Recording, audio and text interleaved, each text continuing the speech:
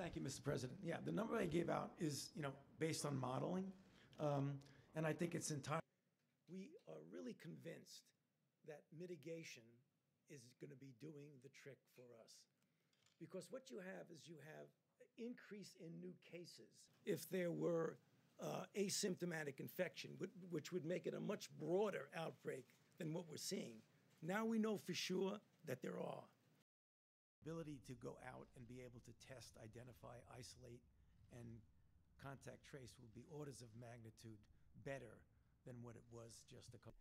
The tension between federally mandated versus states' rights to do what they want is something I don't want to get into, but if you look at what's going on in this country, I just don't understand why we're not doing that.